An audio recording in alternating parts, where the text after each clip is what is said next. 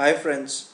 So in this blog what I am going to cover is a very important topic, that is dealing with XMLs when we are trying to generate or load XML files to and from SQL Server databases. So what I have here in this demo session is I have two tables, which is XML EMP and XML department tables. So the tables somewhere look something like this, where each of the employee table has four employee records, and there are a couple of departments associated for with each of the employees based upon the department ID. So if we look at the schema of the table, we see that the employee table has a primary key, that is employee ID, which is seeded one, and then we have a foreign key dependency in terms of the department ID. So each of the employees should be associated with at least one department, and if we look at the department table, we simply have a primary key on the department ID, and then we have the department description. So that's all we got. Now to generate the XML for this association for employees and their departments in a form of an organization XML that needs to be delivered, it's a hypothetical scenario. We would be using the for XML. So remember, for XML is the T-SQL which generates the relative XML files, or in the XML format for this, for the data. So what we have here is this query would retrieve us XML formatted data for us. So this is the chart of an organization for the employees and the departments. So if we look at each of the employees and their associated department would be listed here in this XML. Again, I would advise you to go through the MSDNs for how the XML for XML clause works, to get to know about all the available options. Currently what I am using is the auto option with the root of pointing to organization. Since we are currently associating or currently trying to understand how SSIS actually helps us generate such XML files, we will restrict ourselves to this query and the capability, and focus ourselves in the capability of SSIS for generating such XMLs. So let's go back to our SSIS package. What I have here is three different ways of generating the same XML file. So first of all, I would be going through the first one, which is execute SQL task. So if we look at, all the XMLs will be generated, or all the three demo XMLs will be generated at our XML output path in this directory. And we first of all have execute SQL task, which has the query which I had listed. So it has the same query here, and it connects to the SQL Server. The results set is the one which is which you need to pay your attention to. So we have the results set altered to XML now, and once the result set has been altered, there is no parameter. The result set would map to a string type variable which has been declared of var XML out. This is a string type variable which I have declared in the SSIS package, if you see. So the result set is mapping to this, and the output is in the form of a string. Next we have is a script task. The script task reads the variable XML out, and then it simply tries to write this value to our test.xml file at this folder. So all we have is a simple 3-line code which simply tries to write the value from this variable, string type variable, into this directory and the file. So that's all.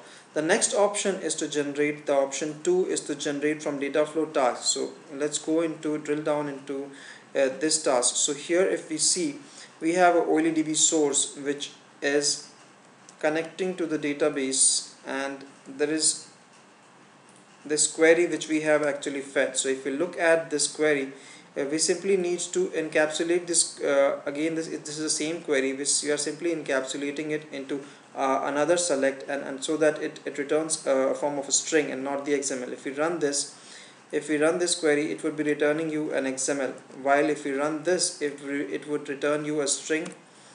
So we want to encapsulate our data in such formats. So that's all. So next what we do is we are going to use this query, and then since the data is being retrieved or returned in the form of a unicoded, we are just trying to convert that unicoded value into a non-unicoded value. That's all that we have done. So we have performed a data conversion, and once we are done with this, we are writing this value to a file. So just to uh, show you how that's done, I'm going to delete this, and I'm going to delete this. So right, so now first of all, to generate the output, we add a new flat file to this. So what I do is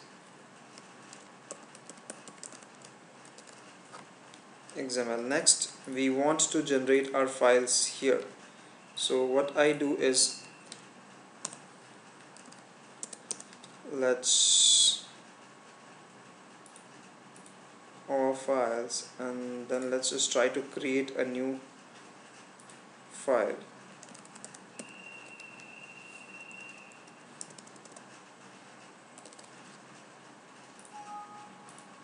That's all. So we are pointing our value to this, and then if we go in the columns, let's just try to create one and call it XML data. This is again string, so let's just say 500, and then we have, that's all we have done. Now once we have done this, let's add a destination, flat file destination to this, and let's associate it.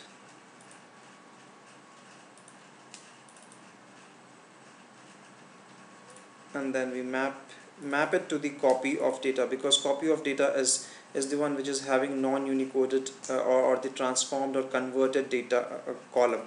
So that's all, we are set. So this is the second option, and the third option is using again it's using export column wizard. So for export column wizard, we have a OLEDB source which uses this query. So what this query looks like is something like this. If you look at this query, we are selecting this value, that's all. So if we look at this query, we are getting two columns, that is the data and the path, from path at which the data needs to be loaded to. So that's all. I would advise you to go through my blog on output export column if you do not know what export column transformation is. So for now, this is and it gives you two columns, data and path. So once we are done, again for the data column, we need to transform or convert that data from unicoded to a non-unicoded value. That's all. And then we are using export column transformation. So what does this export column transformation does is it takes the data, puts that data or writes that data into this file path column, and force truncate is to truncate every time the file is generated or the package is run. That's all this export column transformation does. So now we are all set. Let's try to run this package. So remember, we should be getting 3 files here with the XML data. So let's just try to run this package. Perfect. So what we see here is we have 3 files. Let's try to read them.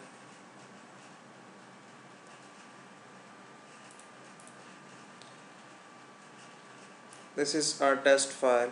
This is an XML. Next we are reading test2. Let's see.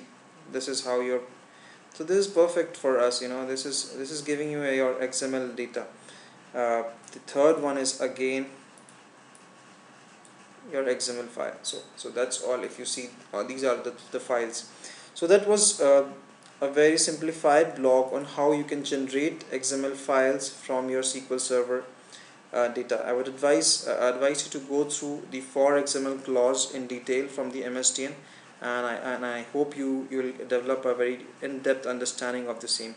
Thank you, friends. In the next blog, we would following this up and trying to learn how to load that XML file back into the database tables.